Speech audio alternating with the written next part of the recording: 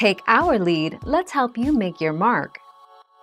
Our goal is your satisfaction. Let us show you the way.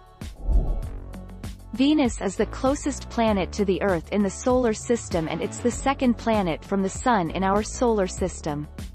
It appears first in the morning before the sun rises and first in the evening after sunset.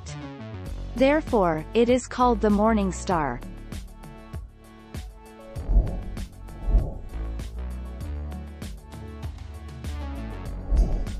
Take our lead.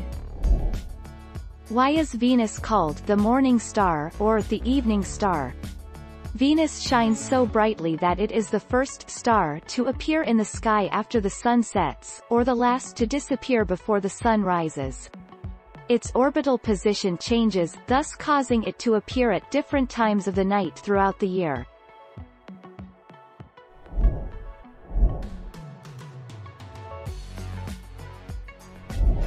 Let's help you make your mark. It began with Venus originally. The terms morning star and evening star applied only to the brightest planet of all, Venus. Far more dazzling than any of the actual stars in the sky, Venus does not appear to twinkle, but instead glows with a steady, silvery light. 6 February 2016.